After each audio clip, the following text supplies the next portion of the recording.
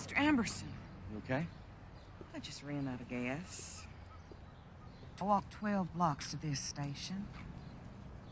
Told this gentleman my predicament.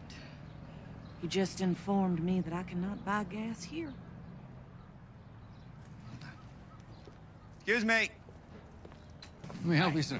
Yeah, I need some gas. Oh, let me finish it up for you. No, I need it in a can.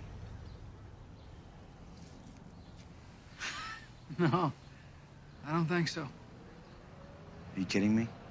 Nigger Town is a mile across the tracks. She can buy her gas there, like it's supposed to be. What the hell you... Hey, put that down. That's my... Hey, why don't you shut your fucking mouth?